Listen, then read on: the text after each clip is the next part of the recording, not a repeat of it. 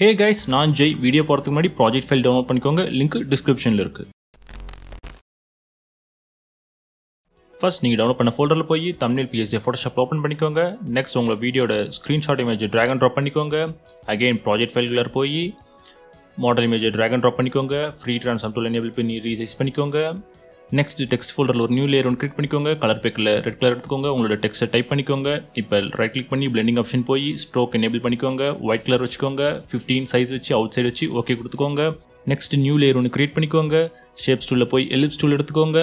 ஃபில்லை disable பண்ணிக்கோங்க. Stroke enable பண்ணிக்கோங்க. Red colour எடுத்துக்கோங்க. சைஸ் வந்து நான் 35 பிக்சல்ஸ்னு வச்சுக்கிறேன். இப்போ ஷிஃப்ட் கீ ஹோல்ட் பண்ணிட்டு இந்த மாதிரி ஒரு சர்க்கிள் ஷேப் ஒன்று கிரியேட் பண்ணிக்கோங்க.